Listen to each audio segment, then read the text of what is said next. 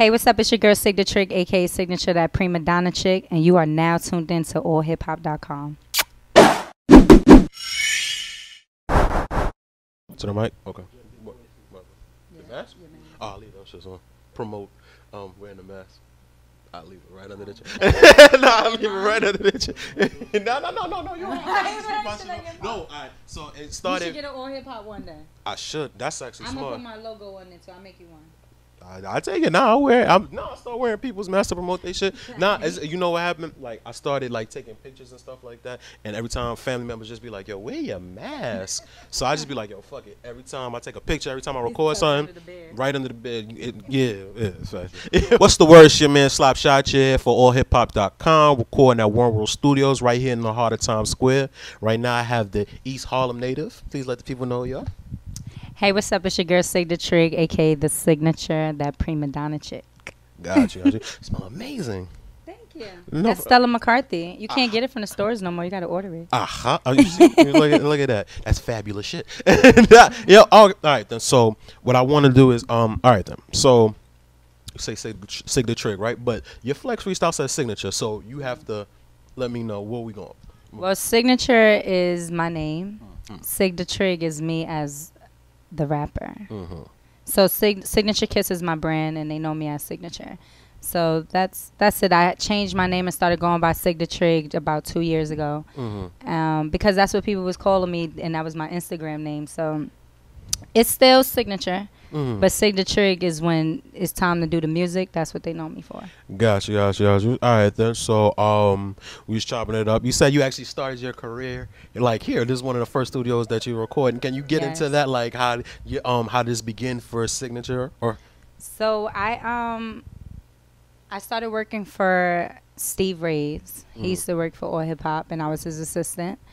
And he told me to come down to the music building, which is here. And I came to the music building, and I seen Rich Dollars. And Rich Dollars at the time was managing Ryan Leslie and a girl named Chris Ivory, and Olivia. So he wanted me, of course, to get them on the site. He had me come upstairs. I got to meet Chris Ivory. And when I came upstairs, I met Uncut, you know, from Protect Your Heart. So I met him, and he was engineering at the time, and people didn't even know he engineers. So I told him I wanted to do music, and I did my first freestyle here. I did my first freestyle here. Ever since then, I've been doing music. I dropped out of college, and I started doing music. Okay, got you. Was the first freestyle good? Yes, the first freestyle was good. It was called 808. Okay. I mean, because you know, a lot of people would be like, you know. I did the freestyle. Actually, I still performed the freestyle. You still perform it? Yeah, I did it. I performed it in front of a lot of different people. So. Okay. All right. Then. So when was the first time you was on the radio? The first time I was on the radio, rest in peace to my bro Fred the Godson, is when I was on the hook of Daddy Getting Money. So we was at Blockwork Studios, Papers, Remo the Hitmaker. And Fred, and I didn't know Fred at the time. I came over to do a song with Remo, and Remo was like, "Yo, I'm working with this artist Fred. He's fire. Like, you need to listen to his shit." I went to go inside, and he heard a song that I was just doing with Remo, and he was like, "Yo, can you do this reference for me?" He was like, "I'm about to put Joel Otis on it." So I was like, "All right, cool." Like, and he was like, "I'm not gonna use it." I was like, "All right, fine." Next thing you know, like 3 weeks later, I heard on the radio and Diddy was on it. And I was like, didn't you say Joel Ortiz was going to be in it? He was like, I got some surprises. Like, got some surprises. I was like, yo. Like, so at the time, I used to work at this nightclub called Sin City. And I was a waitress over there. And they was playing. Yes. They was playing all of the dope-ass songs coming out from the Bronx especially. And I was in there. My song was being played. I felt like that was my song because even though I had my daddy getting money, I was like, yeah, I got a song with Diddy and Fred the Godson. So I always thanked him for that because even when we went to like clubs and parties, he would always shout me out and be like, "Yo, Signature, that's her on the record." And it was just like super dope. I didn't know much about the music game at the time because I was just at that time. That's when I was working for AllHipHop, and I was just like getting my feet wet with music, and you know, but I wasn't active. I wasn't on the radio. I wasn't, you know, trying to do videos and none of that stuff. I was just trying to figure out my sound, and I wound up landing a hook with Diddy and Fred the Godson. That's fun. And the song wound up being a super hit. So, you know, I just wanted to thank Fred the Godson for that. I want to say R.I.P. to him. Rest in peace. And, you know, my condolences to his daughters and wife. That everyone, if you know Gordo, you know he love his wife and his daughters. His girls is his everything. So, you know, we love you. And I definitely want to bring in my bro Fonzarelli, you know. Talk to me nice. What's going on, y'all? It's your boy Fonz, Vegas Conglomerate Community, Shanghai Music Group, man. Brooklyn, Marcy, we out here. Herks up. Iced out. Shout out to my nigga LS and Poe. They in the building. Sig, AllHipHop, Wonder Studios. We outside. On Quest. What's going on? Now, I ain't even gonna hold you. Last time I seen Gordo, like, first of all, how I met the man was different. I met him through one of my homies, Sledge, and he had a group. I believe it's the GS boys, the G5 boys, the G5 boys. He was messing with them for a second, had them lit and all that, whatever the case may be. They was real heavy moving around with Fred. So was Sledgy, you know what I'm saying? And you know, that was the bro, you know what I'm saying? He was heavy with the ices and shit with my set. And we was just bros after that, like heavy on it, like the boy funny. But the last time I seen him was like right before he hit the hospital. And he was at the dispensary gig. And he went to get wifey some weed. And if you know Gordo, you know he don't play with his lady and that bud for his lady. So he went to get the pay. He's like, yo, bro, I gotta get the pack for my lady real quick. If you gonna stay with me, you know what I'm saying? I need you to stay with me. If you gonna go, I understand, but you know I gotta get this pack for my lady. And I'm moving around. He with his little bro, well, his older brother. And I didn't know that was his. I didn't know that was his older brother. And I knew Duke, but he do security. So he like, yo, that's my brother. I'm like, what? Like, that's my brother. Like, different. Like, that's how small of a world it is. And he was just like, yo, I love you, bro.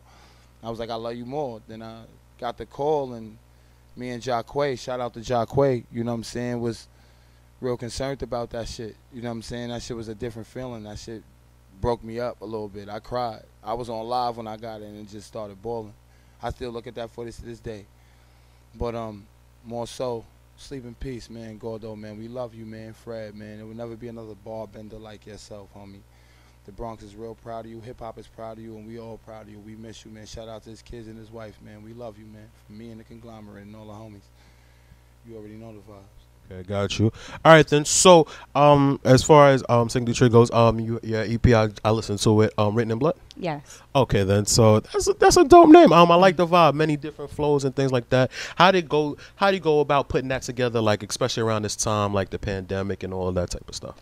Well, I started on Written in Blood 2 years ago, because I take my time when I do projects. And I started watching a show called Games of Thrones. I'm not sure if you're familiar with it. Yeah. So I consider myself Khaleesi, the queen of dragons, because I spit that fire. You know, and I control the fire. No, I'm just like So, but the main thing that stuck out to me in Games of Thrones, because that's why, you know, I named my EP Written in Blood. It was supposed to be called something else, but I said Written in Blood because when watching Games of Thrones, I seen that everything that people was fighting for was their last name, was their legacy.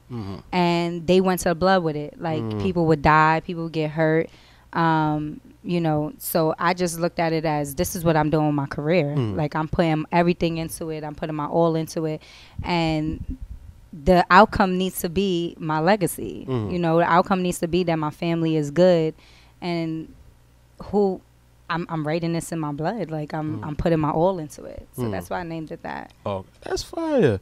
That's dope. It made me think of the show on a positive note, because I hated that last season so much. You learn a lot. I watch that show like it's Bible. Really? Yeah, I go back to episodes because you have to pay attention to, like, the things that they're saying.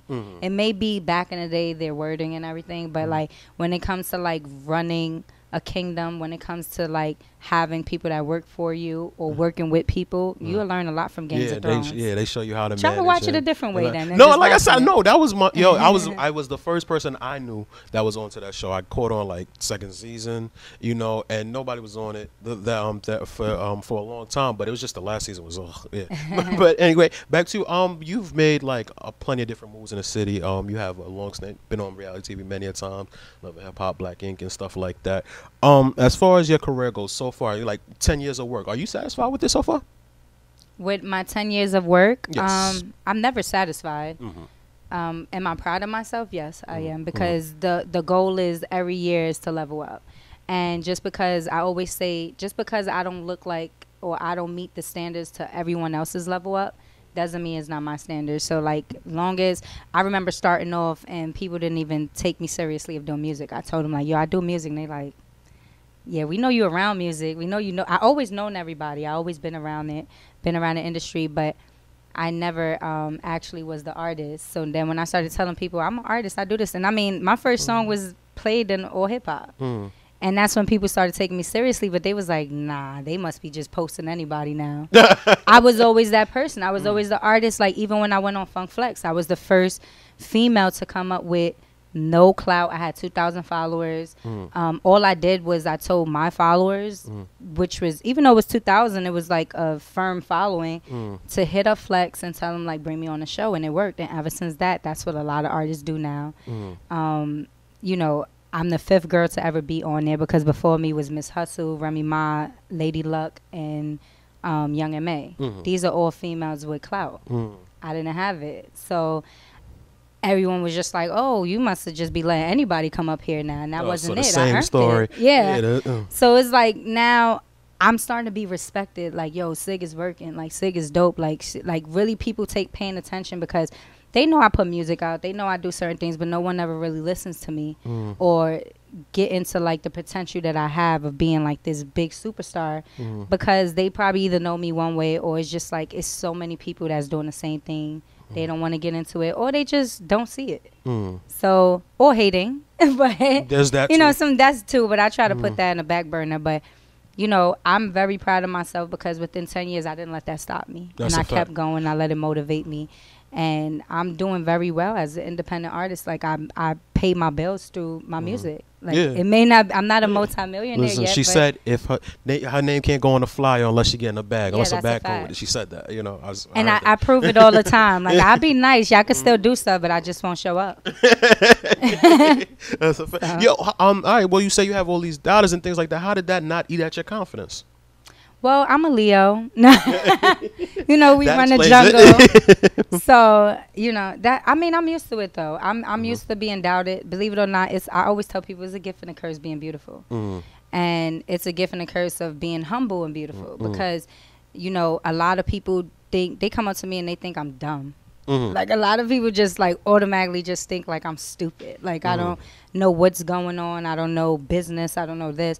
So it's like, I've always been the type that let me work harder. Let me be the person that shows that, like, let me surprise them. And I'm very great at becoming a chameleon. I can blend in anywhere. And I went to school for international business, so it actually built my confidence, believe it or not, because now everywhere I go, I'm about money.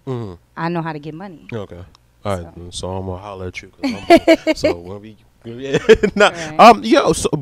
Besides that, you've also had like a lot of great mentors too, right? So so like some people that are deep into the industry, so I don't want to just name drop and stuff like that. Feel free if you'd like to, but I mean, like, give me some good game you can name drop.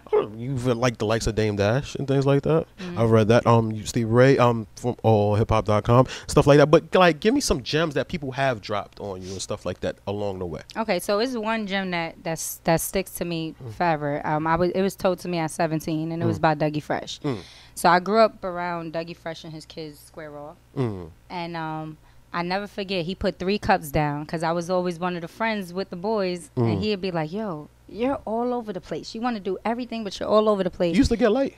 No. Because I know, like, when I be the person booking the people to get like. I've always been a business person. I've always been a person that they was like, yo, she's gonna be a manager or publisher. I was moving like this at 16, 17 already. So, he told me, he put 3 cups down, and he was like, look, I was doing 3 things at the time. I was a actual signed model. I was signed to Wilhelmina's at the time. So I was a model. I wanted to do acting, and then I wanted to do music, but I wanted to be a singer. I never wanted to be a rapper. And he was like, fill up the cup, and then try to put it into the other cup while this one's filling up. And my stupid stuff was sitting there really trying to do it. And he was like, you can't do it, right? I'm like, nah. He's like, yeah, exactly. You have to fill up one cup, then go to the next one. You can't do everything at the same time. And I was like, no one never broke it down to me like that. And it kind of stuck with me because I've always been a person that felt like, I looked up to J-Lo coming up. Crazy. But J-Lo was one of the people that I looked up to for the simple fact that I felt like she did everything at once. Like, she was like the first to me having like, you know, she was a dancer, she was an actress, she did music, she had a clothing line, she was doing all this stuff, and while being super beautiful. And I said, why I can't do that? Like, she's a Leo like me, she's a person that I'm watching with my own 2 eyes, From do everything. Uptown. But I didn't know like it was some, you know, teams and all this extra stuff. So I never understood doing one thing at a time. I always felt like, don't put that on me, because just because you have to do one thing at a time. So now I just cut it down to 3 things at a time now. Yeah, like I just, cause you know I'm a person that I multitask. That's how I work. That's why I can get hired. That's why I'm a person that will get booked and all that, because I can multitask and make things happen. And those are the, you know, your multi-billion and trillionaires. I don't know if it's a multi-trillionaire, but no, there's not yet. Maybe I But could be Bill a first. Gates is about to hit that. Maybe I could be a first. I got you. No, I mean, that makes sense. I mean, like, you can't. Would you rather be a jack of all trades or a master of none? You know, even with J-Lo, she came out as a dancer, then moved to the acting, and then I remember when people first said like she's about to drop an album, it was like, Selena was cool, you know, but let's stick to that. And then, you know, if you Have My Love just came out was a smash, and then No More Doubters. You get what I'm saying? So I mean, that's dope to get it put to you like that. You know, it makes you want to reorganize what you want. Right. Yeah, that's a fact. All right, but what are the 3 things that you focus on? You have your music. I know you have the cosmetic line. What's the third? I have a show called Paint the City Siggy. Okay, paint. So we'll let the people know what that is. So Paint the City Siggy is a show. You see how you just asked me a question about advice and stuff? So a lot of people always ask me that. And I said, let me come up with a show that y'all can see me around these people. And it's questions that I'm going to ask them. But at the same time, we're gonna do a day in the light. And you see the things that we talk about. You see the advice you give. You see like how I'm around these people and how I'm interacting. And also, hold on, let me get. So I have. My boy Wonder with the props. I have my first write-up. This magazine is called First Reform Self, right? And First Reform Self was created by my brother Andrew Campos. And he did a write-up on me and Jim Jones, because Jim Jones is the first guest on the show. And this show is going to be a 90-minute show. I'm not going to get too much into details of what it is, because we have to like condense this, you know. Yeah. But it's going to be a 90-minute show. We're going to have a lot of different guests in it, and the main thing is me coming around everybody that I be around, and the questions that y'all may have, or how is it being around, and what is some things y'all talk about. You will be able to see that on this show, because I'm going to different cities getting advice from people that's already on, but also they're going to be giving advice to people that's trying to get to that level, and they're going to be tapping into like poverty, tapping into the prisons, and you know, things that's going on, because everyone knows someone that's locked up. Everyone knows someone that's doing music. That's just the world we live in right now. That's so Paint the City Siggy, we're going to basically be giving them, you know, the spotlight. I get Siggy with that. So what I did there. Got you. All right, then cool. So with all these things going on, when do you find time for music, man? Because music is a grind in itself. I mean, I do music every day, all day. I wake up and my studio's in front of my bed. So I have a home studio. I mean, I think the biggest question that people want to know, because I don't have a nanny, I don't have any of that. I'm a mother. I'm also a wife. So when do I have time for that? Because I'm always working. You know, the ring hurt my eye. You know I'm always working. So, you know, with me, I tell people I don't really sleep. I get about 3 to 4 hours of sleep a day. I just make sure that I'm lying. I don't eat right that much. I really don't eat right. I mean, I guess I'm just blessed. I can't lie. I can't lie and say, hey, I get this amount of sleep. I don't work out. I guess walking up 4 flights every day is working out, maybe, but get your Apple Watch. I tell you, right. So I'm just blessed, but at the same time, I'm just determined. I say that's what it is. I'm very determined. I have a goal, and I want to finish it. And after I finish that goal, I want to start on another goal. I'm never satisfied. Okay. So what I do is, you don't sleep in between the goals? No. I mean, sometimes you will catch me nodding off in the studio, but then I'm back up. Remember, I told you I was just asleep. So I find time to put in a power nap, but at the same time, I'm just like, I literally, it's to the point that I gotta like start finding time, but I'm always working. Like I'm literally always working. Like I have to schedule time with family because I'm trying to change my legacy. Like I'm trying to change it from being in poverty and being, because that's my family's poor. So I'm the way out. I'm the person that's going to like change their life. I'm the one it stops. Like if you was to have an arrow, I'm the sharp part in the front that hits the wall, and the stick part is my family. They don't get touched. Okay, trying to change them to the Lannisters. Yeah, so I'm trying to, the Lannisters, right? So it's like I'm trying to make sure that I work these young bones so that the future of my family and my last name means something. That's fine. And I don't mind doing it. Respect that. All right, then. So this signature cosmetic line, it's the Signature Kiss, I believe it's called? It's called Signature Kiss. Is to help kiss away poverty and insecurities amongst the youth. Oh, that's because when you look good, you feel good. And the youth is our future. We got to protect our future. And like what I do is I tell people all the time, makeup don't make you beautiful. Makeup enhance your beauty. You're already beautiful. So you might find something, let's say a blemish that you don't like. Maybe your eyebrows is not cut right. Maybe your lips or your face is breaking out on something. The makeup is just there to like help substitute. It's not going to make you beautiful because beauty comes from the inside. When you ever met someone that just wasn't that good looking, but because of their personality, it was just like, nah, I kind of see something. Like so that's what I want to push with my makeup line. Like, it's just going to enhance what you're trying to look like, how you're trying to feel, because when this is all a feeling. When you look good, you start feeling like you can accomplish anything. Like, listen, oh shit, I just got my hair cut. I'm about to go outside and see who outside. Like that's basically what my mission is. Right now I have a website. It's called The Signature Kiss. .com, and I done Fashion Week for 6 years in a row. I had people like Kim Kardashian wear my stuff, Natasha Kill. I had Iggy Azalea wear my stuff. Dang, there's so many people. Lapute, I love you. I'm so sorry. I love you. Lapute. I don't know how to say the name correctly, but I love you. I mean, but so the bottom line, what I've learned from this is that it's not the makeup that makes you look good, ladies. It's your personality and how much liquor I'm drinking. Sometimes. No, okay, that's dope. But what made you want to get into makeup? Because people always say that I'm pretty. Simple enough. I said I like how I feel when people say that, and I'm always doing stuff because I want people to feel how I feel. That's why I make music. I want people to go to SigDaTrig and like, listen, I want to feel lit right now. I want to feel. Let me put her on. I just broke up with my nigga. I want to put her on. I just broke up with my chick. I want to, like, every type of feeling. I want you to come to SigDaTrig, from looks to listening to everything. And I'm just trying to be that type of entertainment in your life. That's fine. That's good.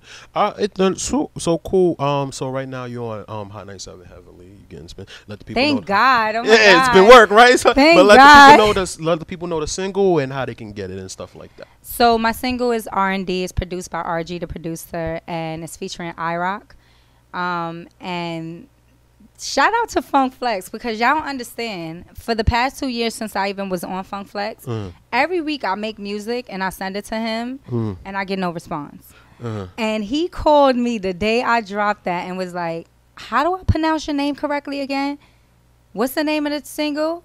And then he just hung up on me, and next thing you know, it's been on the radio. That's fine. So I was just like, yo, that shows that being consistent and just like believing in yourself should have happened. Because what if I would have sat there and like, fuck that, he's not playing. He's not playing none of my stuff, so why am I sending him anything? And look, he still played it, and he's continuing to play, because there's other DJs that play my stuff, but they don't play it consistently. Like, he's playing me 3 times out of the day. So, you know, like, that's a blessing to me for the simple fact that I own my publishing and my masters. So, you know, about your I'm business. happy. About your business. Yeah, that's a fact. So everything is profit. Everything is profit. That's a fact. All right, then. So, you from East Harlem, so this is gonna be an interesting. Well, I was born in Brooklyn, raised in East Harlem. That's a fact. So, top 5, dead or alive. That's a question we have to. That's the customary question for all about. We have to ask. Top 5, dead or alive. Okay. No order, guys. No order. order, because I don't have the order. So SigDaTrig, Biggie Smalls, Jay-Z, Eminem. One more. Just 5? One more. Drake? I mean, you guys cool. Lil Wayne Drake? Lil Wayne got to come before Drake. I mean, but God, can he pass Lil Wayne? him? Drake? Shit. It's one of the other It's interchangeable certain days. We gonna do 6. We gonna do 6. All right, Because my name's Sig. 6 for Sig. All right, I got you. So are we expecting any more work from you for 2020? Yes, of course. I've been dropping a single every Friday, and I have my documentary that I'm dropping. So yeah, you guys will most likely be able to see a preview to it before 2021. But it will be dropping on my birthday, August 1st, 2021. So my documentary on my whole come up, going all the way back to when I was in the Google Me video with Tiana Taylor and Super Sweet 16. And you sure you didn't get light? I never got light, yo. I was always the friend that didn't really know how to dance like that. Like, I was always even when we went to the club and, you know, my friends was dubbing, I was the friend holding my friend up. You know, when she was bent over. I was holding her because everybody wants to dance with me, and I was like, no, I don't want to so dance. you wasn't stush, you just couldn't dance. No, I know how to dance. I just was stush probably. Oh, you was just stush. But I didn't know how to light feet. Oh, okay. I didn't know how to do that. I was left that for the professionals. Yeah, I was you know, I didn't do that. Oh, I got you. Oh, I bet. But shout out to Tati B and all them that did, like, you know, the Princess of Harlem. That's a face. All you know, Mr. originals. YouTube Crybaby and all them. Jacquay, aka Crazy Legs, because you know y'all know him as Jacquay first, but that was the Get Like King too. Crazy Legs. Really? That was his name, Crazy I Legs. know what you educated me. You put me on. Oh man. So, yeah, I mean, I love that part of Harlem. I'll be around 125th and Lex and all that. oh, you be with the zombies? Yes, I love it there. I do enjoy it because it reminds me of what Walking Dead. when New York used to be like No. back in the early 90s and stuff. That's how the Bronx used to be. That's not how Harlem. That's how if you go to the documentaries, that's what the Bronx look like. What's in 125th right 125th now? I don't know like how out they there. moved across the bridge. But they're here. But They're there. They're there. They're there. They are there. And they are there. active. Yeah, very. I remember one time I came through and somebody just blatantly asked me, "Do you have hard?" I was like, "What?" Yeah, they're so confident. They'll talk to the what? cops like that. Yeah. They'll go to the cops and be like, "Do you have like what are you on this block for then?" Like, I know people that live here. Oh my god! Right. You can't even walk the block. They done took over Pathmark, got it closed down. Like, oh man, shout out to the whole East Side, man. Got you. So before we get out of here, I just want to let you know, everybody knows you. I told everybody I had Sig coming in today. One was like, "Oh, son, no Sig." Chuck was like, "Oh yeah, Sig, no Sig." Yeah, so I just want to let you know. Obviously, you're doing something right. A lot of dope people know you. So you want to come up? Appreciate you, Queen. Thank you. And I love AllHipHop because y'all are part of my career. Y'all don't even understand. Because, like, honestly, I met a lot of people in the industry off of working AllHipHop. Like, I remember my first big thing was when 50 Cent dropped Before I Self-Destruct, and he did the movie premiere on 30th Street. And I was sitting in the front, and I got to witness, with my own 2 eyes, Slow Bucks take Joel Santana to Lloyd Banks. Mm. They squashed their situation and they went into the studio that night and made Beamers, Benz, and Bentley. Beamer, Benz, and Bentley. You've been around. Yo, you Yes. got stories. So I got stories, but some it started stories. from AllHipHop because I was just the girl that was like, I wanted to do this. I wanted to interview people, and they was like, no, assistant. Get the, you know. Mm. I respected it Yeah. because look at me now, right? That's a fact. So it's like, That's a fact. so That's it's like, inspirational. That's but dope. but AllHipHop literally was behind a lot of that because I used to like, I remember like interviewing artists like Saigon and Math and Math all, Alpha. yes, like all these different people, and I'm like, damn, now I'm the artist, like. How So does I it love feel? y'all. How does it Yo, feel to be reversed? Shit, I feel good, but I still feel like sometimes, you know, I'ma just say this. I'm the seriously, you got the camera on me? We looking right at you. This is 4K. I'm letting y'all know now, 2020. I am the new female Diddy, aka Sylvia Rome. I will soon as I get to where I need to get to in a few months, I will be signing the dopest artists, and I'm even going into labels, and I'm going to be taking the dopest artists. That is my future. I'm not saying it's going to happen this year, next year, stuff. But that's what I'm working towards. So y'all remember, y'all heard it first on AllHipHop, that I will be the biggest mogul. I'm just starting as an artist. Just filling one cup. And the great thing, filling in one cup, right?